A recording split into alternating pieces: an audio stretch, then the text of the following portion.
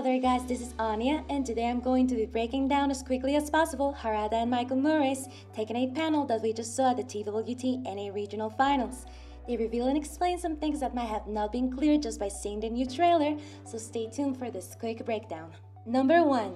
They confirmed Jun Kazama as a playable character and that she will be part of Tekken 8's canon story.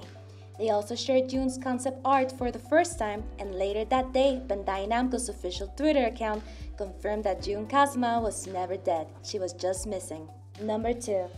Murray talked about how dynamic and explosive Tekken 8 gameplay will be. This can be seen in what they called the destruction of battle stages. They showed us this gameplay footage from different angles. He explained that it's not just a visual effect, but that it will change the gameplay.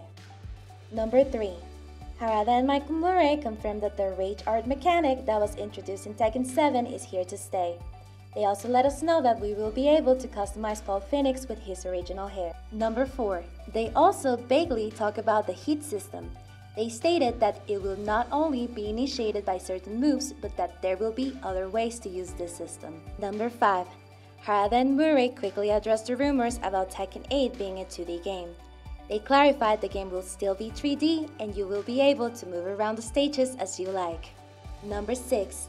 They let us know that they don't have a release date for the game and that it won't be announced at the TWT Finals in Amsterdam, but they will be giving us an update during this event. Thank you guys so much for watching, and don't forget to subscribe to stay tuned for more Tekken news, events, and gameplay.